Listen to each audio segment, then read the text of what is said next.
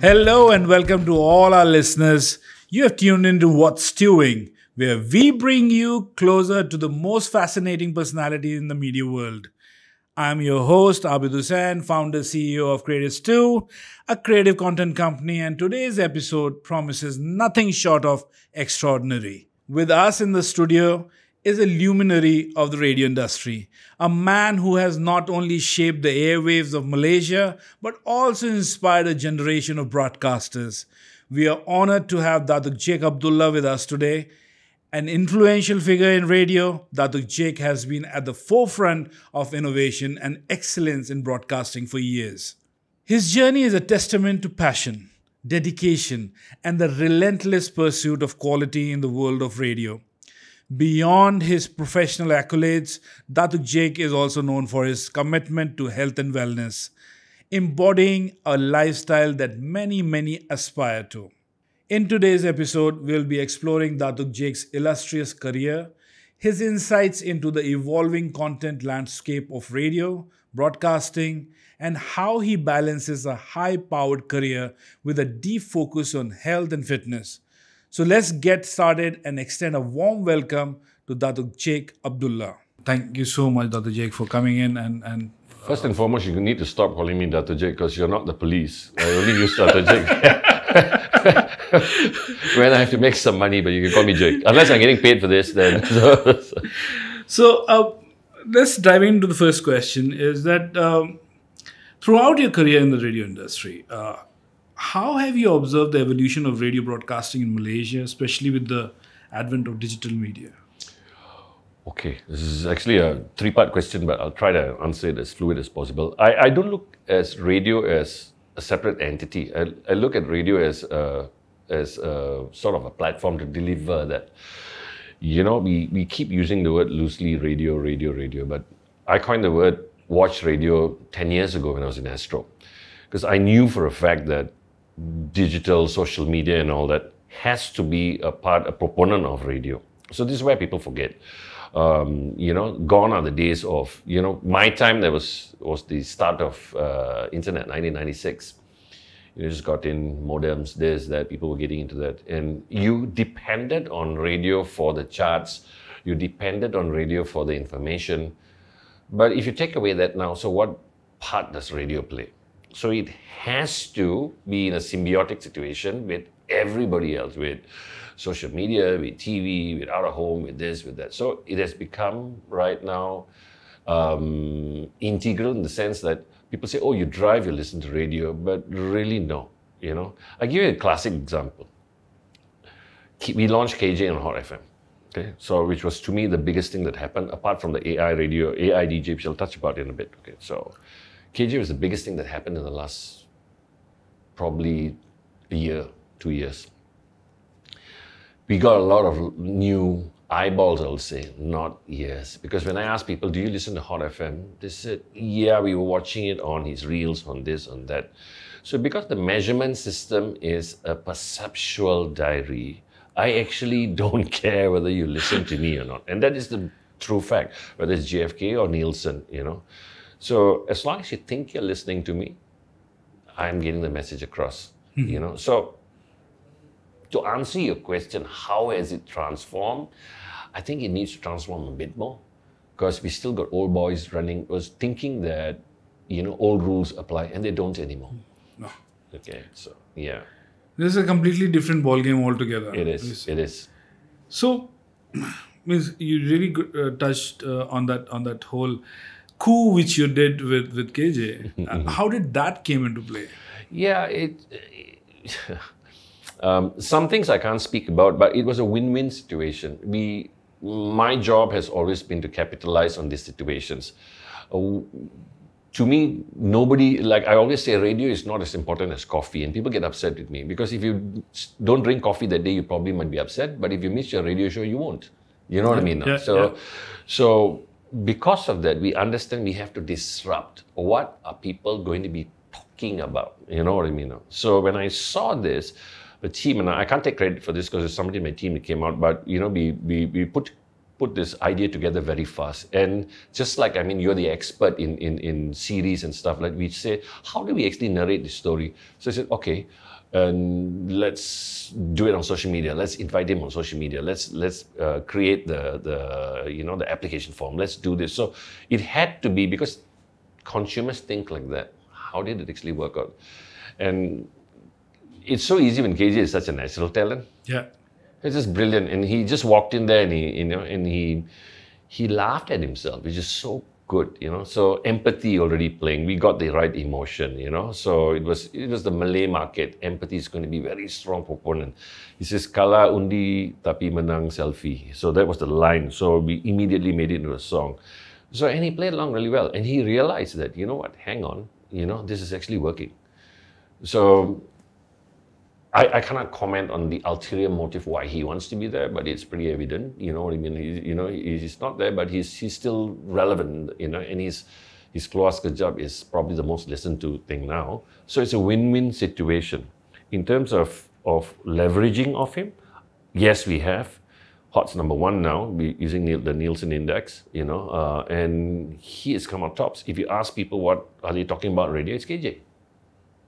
Yes, yes, you're right. And what's really, to me, working is he's willing to do the work. And, a professional. He's a professional. Yeah. He fronts, he enjoys, he's willing to laugh, he's willing to try new things. Initially, it was a bit rigid, but he's like a pro now. So that worked out for us, yeah. So how did you crafted the content around him? Because he's such a towering personality. It means everybody, and it was a very thin line between not getting political about it and not favoring something and making him into a hero, which he already was in the first place.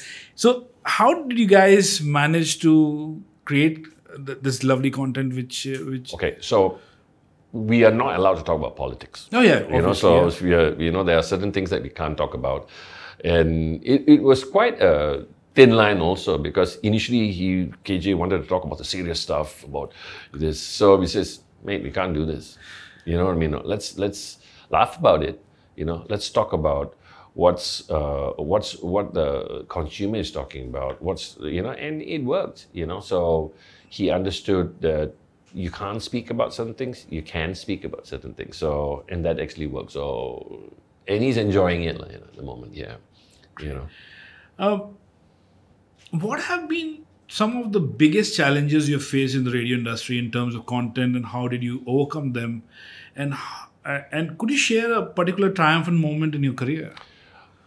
Okay, so lots. I have set up stations in India, Mumbai, Delhi. I've set up award-winning stations in Indonesia also, which is one of the most highly complex markets.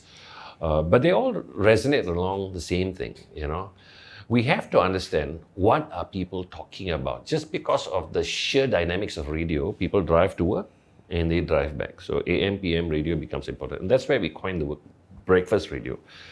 Breakfast radio means when people get up, they don't switch on their radio. They start their car and the radio is on at where they left off, which is usually the drive time. Yeah. So because of that, we knew people want information in the morning. They want to know what they left out, the football scores, who's talking about what, this one, whatever that is relevant. Palestine, this or what Tun Mahathir said. We understood that. So that has not changed. But what has changed is actually the music. Because now music, while you have to play the best music for choice, but I am not forced to listen to radio for the best music. I can switch on to Spotify, I can Bluetooth this. So we already understand this. So that's why video becomes important for radio now. Immediately we are cutting in all forms, and you're the expert on this, Yeah. a bit, we are cutting for different platforms. TikTok, TikTok is a different application. Reels on Insta is different. Post is different. Facebook is different. We're doing live. So apart from just pure audio, the video proposition suddenly becomes more important. So that has changed. For unfortunately, some people, the old radio hits which I talk about, they're still talking about how do you craft the hour. That's to me now become already secondary. We can argue about this, but it's not. So what comes important is the number one currency now for any TV, especially for radio, is attention. How do I win your attention? Classic example, Coldplay, will be in KL and all that. It's going to be the biggest thing, right? So how do I latch on to that? Do I just speak about that, or do I, leverage off that? Malaysia beat Kyrgyzstan. Malaysia will be playing, how do I leverage off that? So immediacy becomes so important for radio. We can't depend on, we can't depend on, oh, this is the song brought to you by this or that. I can read that anywhere. How do I expand this more? How do I, like I read somewhere that there's this headmaster in Sabah who's living in a school because of this and that. I said, okay, this is great content. How do we leverage this? Do we talk about it, or do we build him on this? How do we actually, extend further than this? So the three-dimensional approach is needed in radio. Unfortunately, that means allocation of funds and work power now has changed. I started the first AI DJ in probably the world on Fly FM.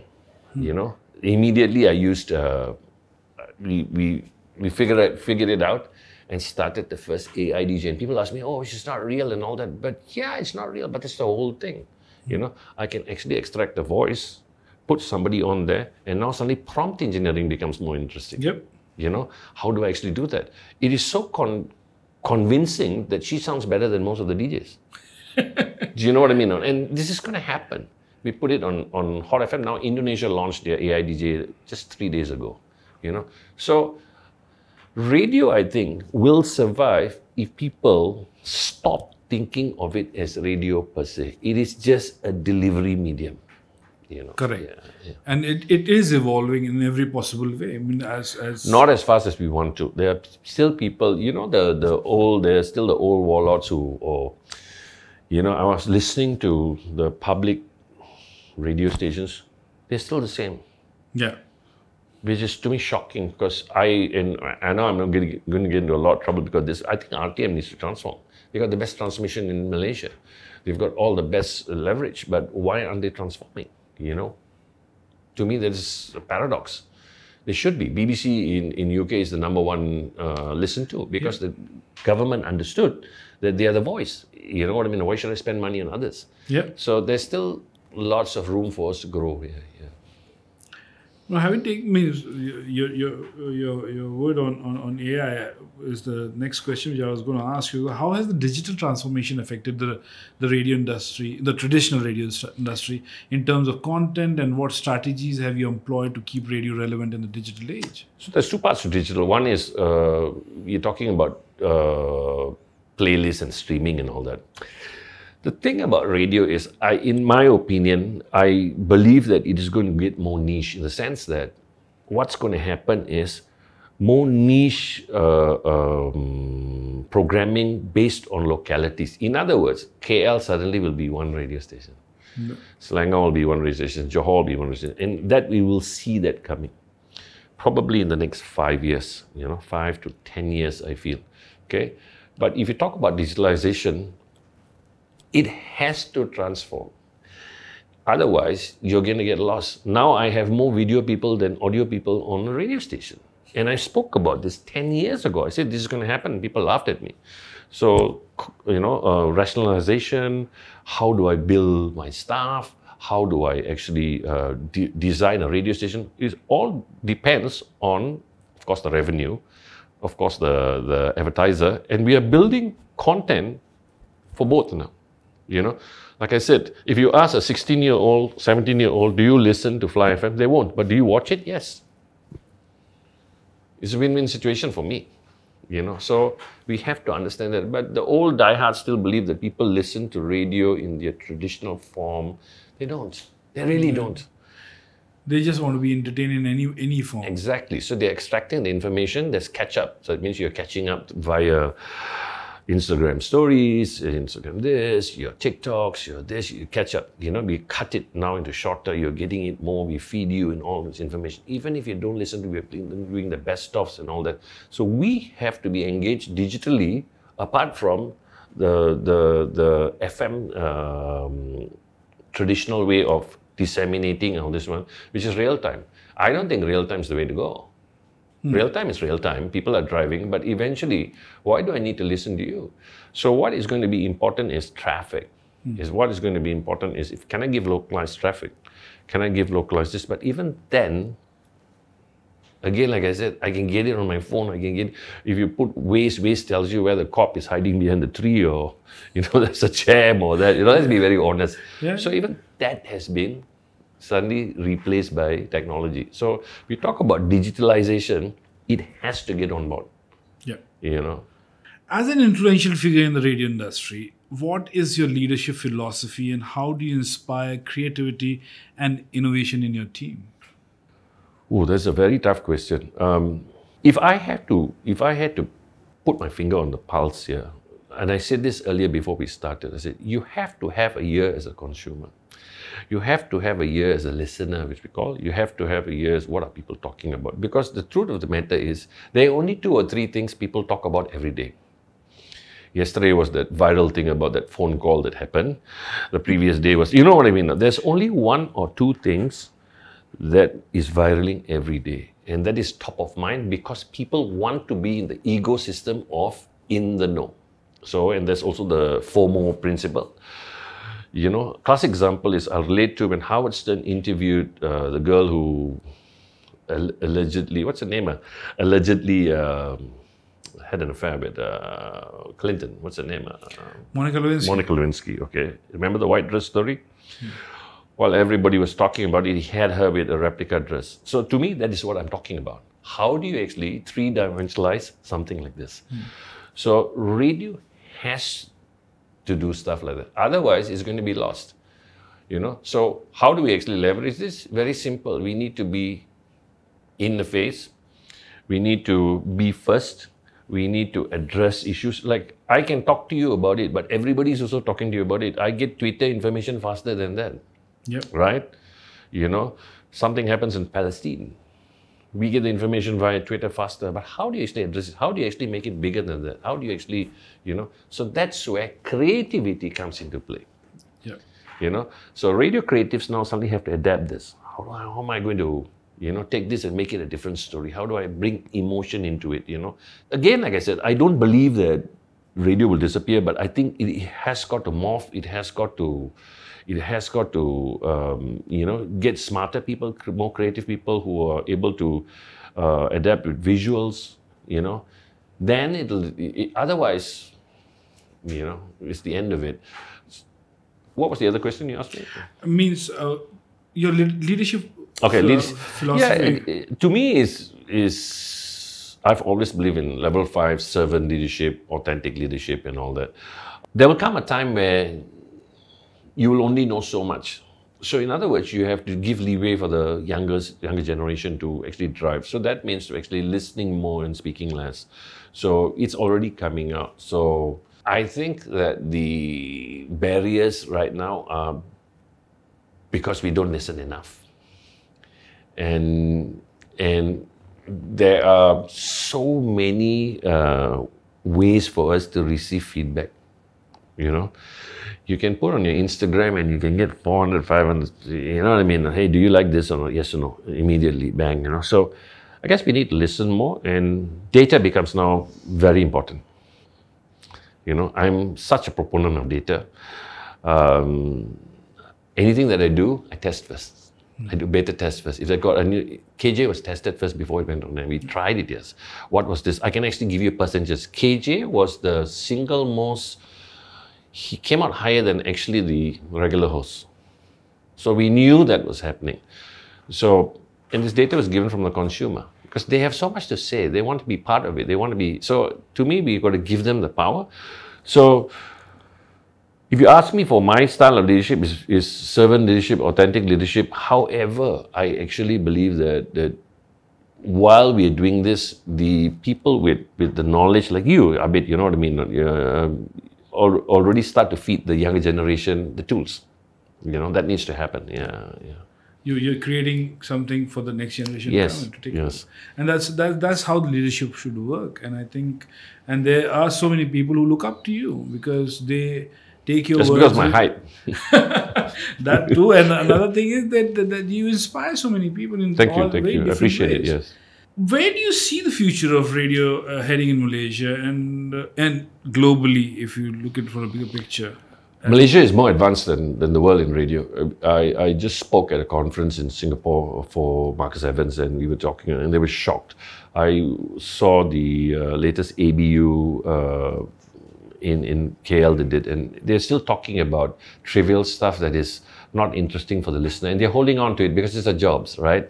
I think it's so advanced. I believe that what's going to happen for radio is a visual proponent, you know. I believe that jobs will change. I believe that, you know, like I've actually got 2 AI DAs already on Fly FM. That's going to change. Prompt engineering is going to come, you know, wholesale. I'm like, you know, like Mid-Journey and Studio ID and all this, you know, with ChatGPT Plus and, you know, Canva and everything that is coming now has got to help radio, you know, where we can start to take the money and create new jobs, you know. Let's be very transparent here. Like, you know. The DVD seller is no more, you know. Yeah. Which was prevalent back in the day, and we were, you know what I mean? It's no more already. So we have to understand it's changed. So I think that there are new jobs going to come. We hired the first prompt technician, you know, in Malaysia, probably in media, you know. So because we knew this was going to happen. And he says, what am I going to do? I said, no, we'll teach you what to do. And then, you know, understand. So the next phase for this will be like what China is doing already, which is AI influencers for radio, you know, because micro SME and SME cannot afford traditional media. Let's be very clear. It's too expensive. True. Barriers to entry already. Now, what if I can give you 5,000 ringgit and you can get it? Suddenly it changes, right? So, you know what, I can write a script for you at a fraction of the cost and produce your video in a fraction of the cost. But a radio station has created a TikTok portal, a TikTok channel, which is going to drive that. So all this is, to me, is got to be revenue driven, you know, but with the micro SME and SME in mind. You know, what if we can suddenly bring in 10 Khairul Amings or 20 Khairul Amings? What if we can, you know, create another 50 Nilofas? That should be the agenda here, because the Bumiputra, the Malay revenue will continue to grow exponentially. Yeah? You know, you can see it already. You know, so I guess radio, that would be the angle. You know, to consider this, to think from the advertiser backwards, because radio stations before had this. So again, I will talk about the recording labels in a bit. So radio stations before had, I am radio, I play what you want, listen to me. It cannot be. Now I go to the Nestle's, the Pepsi's of the world and says, what's your problem you want me to solve? Let me work backwards. You know. Now what if I can go to the micro SME and says, okay, what do you want to solve? Oh, I don't have this, I don't have that. Okay, let's solve this. But I fuse what you're doing into the program without being brought to you by or, you know. So that needs to stop. I keep saying that needs to stop. But how do we fuse it? So many other ways, you know. Visuals, this, like we are sitting here now, sitting and thinking, it says, how do I put a few different products without even talking about it? Yeah. You know what I mean? So that should be the evolution of radio, yeah. You are the fittest 50-year-old I know. 58. Oh, really? How do you integrate your health and wellness routines into your busy professional life? And what tips do you have for others looking to do the same? Couple of things. I come from a family of, my father passed away in his 70s. My grandfather died at 63. So this is genetics, so bad genetics, I might add. So I have so much I want to do in life. So I have to give myself a fighting chance. So I was not always like this. I had an epiphany when I was much younger. So I told myself, look, you know what I mean? Most people try to undo 20 years of damage in 6 months. I need to lose 10 pounds in 6 months. It's not going to happen. Let's be very honest with it, you know. This is Malaysia, like your food is so glorious. So be mindful, have short goals. I need to lose 1 kilo. If you start with 1 kilo, you probably go somewhere. The reason I be fit is because because I do martial arts and I lift weights, but I don't want to be immobile at a later age. I want to carry my own groceries. I want to, you know what I mean? So I guess that's it. And for what I want to do, I got to be physically fit. It's not rocket science. I work out 45 minutes every other day. I mean, this looks like I've been working all my life, but it's true, And here's the thing. My son's 23. He's also in broadcast. He studied law, but he's in broadcast. I've never asked him to do all this, and he's fit.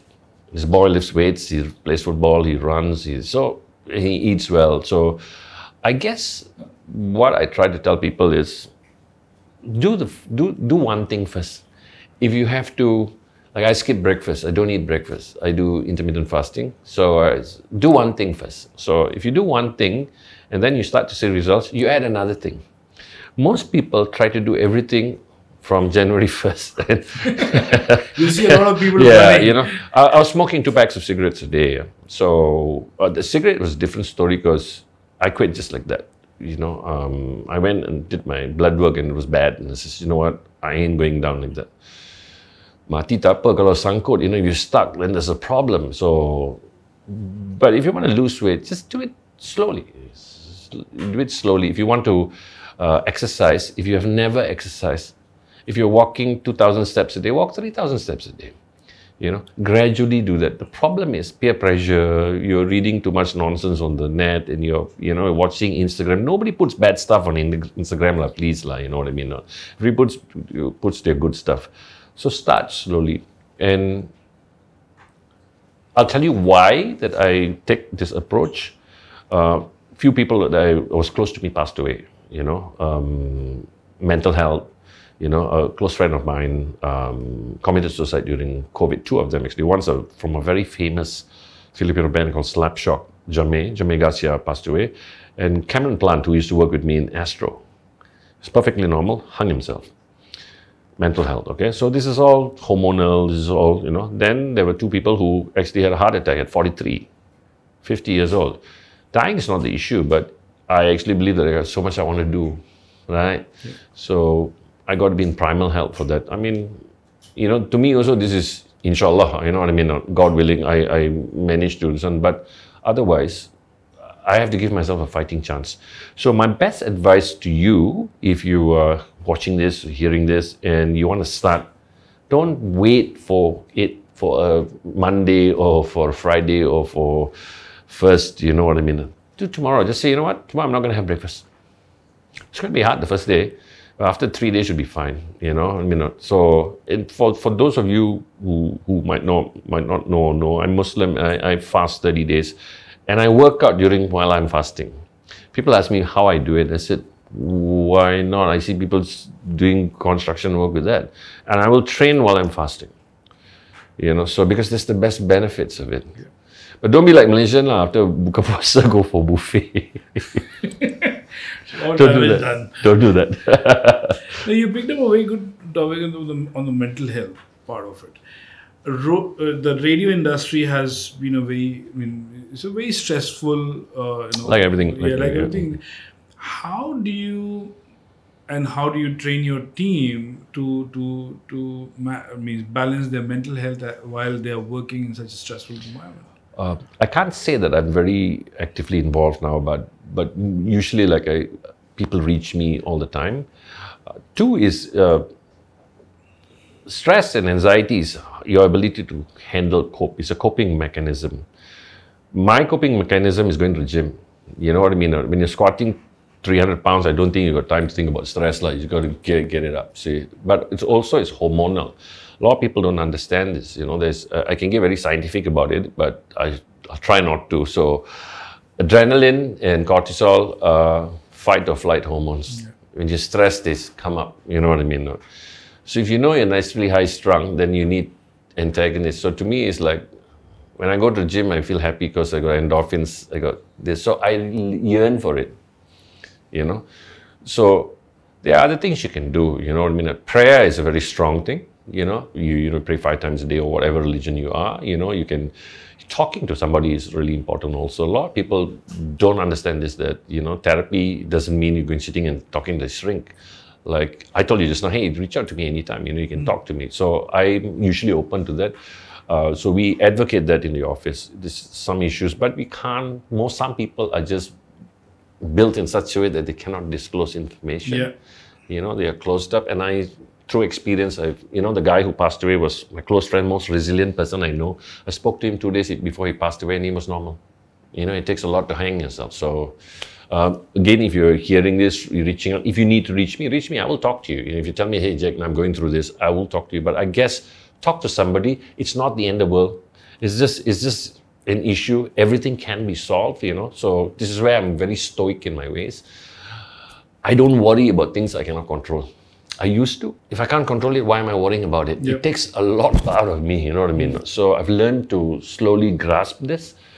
Writing helps me. I write a lot, you know what I mean? So I journal a lot. So that really helps me. Sometimes you can't talk to somebody, write it down. As stupid as it may seem, write it down. So yeah. So I mean, those are the learnings which I think you have put in your new book, which you're writing right now. Yes. How those experiences and how that has made you write this book, and what all means you have shared that from your experience into that. Okay.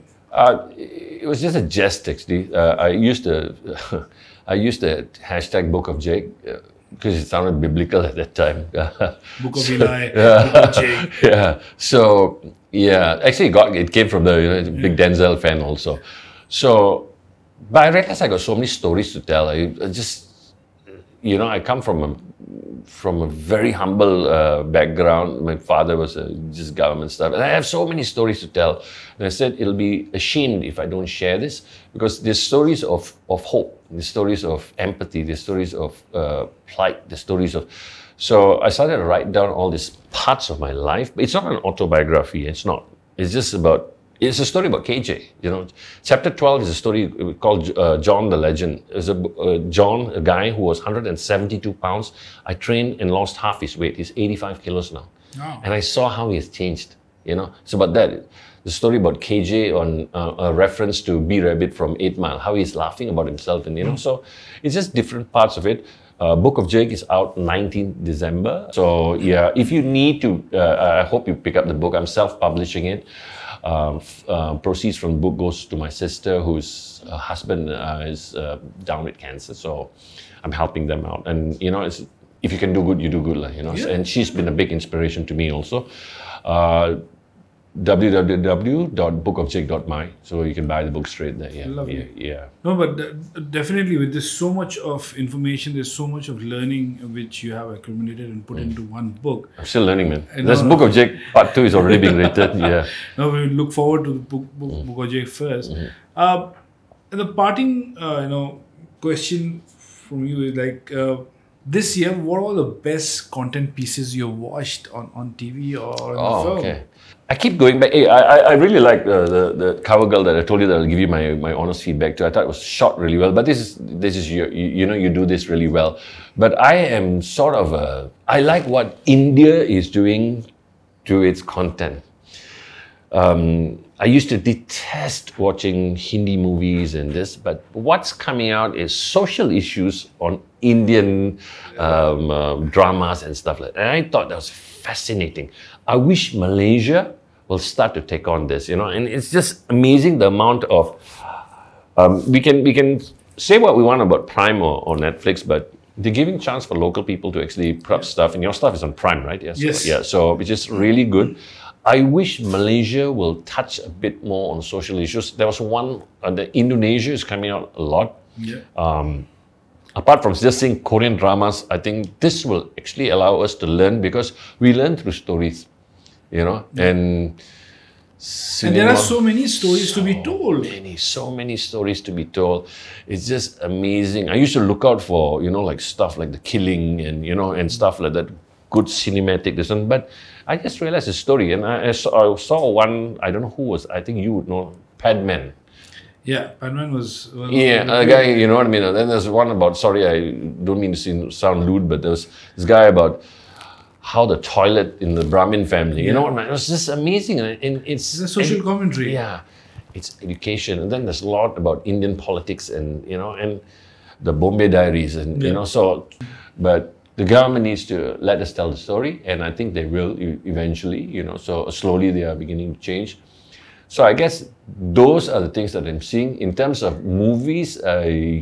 I don't know. I'm a big fan of drama, so I haven't seen much yet. This year I told myself that I don't want to watch so much movies. I got to finish my book. It's done. I loved the Oppenheimer. I thought I'm going to fall asleep, but it was just brilliant. It didn't let you even wink. It was just brilliant. That's the only movie I saw this year. Apart from that, it's just all the short stuff, all this series. You know, what have you been watching? Oh, I've been watching a lot of stuff. What would you recommend for me to watch? I want you to watch The Bear. Okay. It's on Disney Hotstar. Okay. 2 seasons. It's about a chef. Oh, okay. And it gets as real as it can. Okay. So that, and another one which I would love you to watch is The Downfall of the House of Usher on Netflix. I've seen it. I thought it was really grim and very nicely done. I tried to watch Jailer, but I couldn't. I attempted 3 times and I couldn't. I'm so sorry, Rajinikanth. You know, I love you, but I couldn't.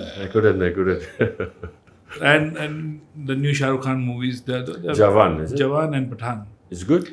Yeah, pretty good. Means they have taken the whole South Indian whole circus and put it with Shah Rukh, and it worked perfectly fine. Brilliant. Over the top, obviously, but it looked highly entertaining. So I think we are done with the interview. Thank you so much. Yeah, happy to be here. Good to see you. So I haven't seen you I haven't for a long seen time. you. But thanks a lot for taking time out. problem. Really appreciate you coming here and meeting. And hope we can do this again sometime. Definitely. And Thanks. Thanks a lot. Thank you, buddy. Much.